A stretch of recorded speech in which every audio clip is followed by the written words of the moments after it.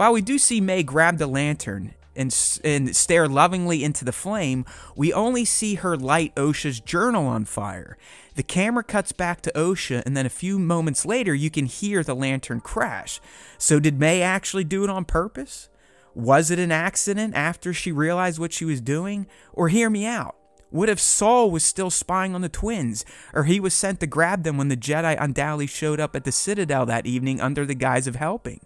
How did Saul know May started the fire unless he was there? Maybe he even tried to stop her, and that is what led to her dropping the lantern.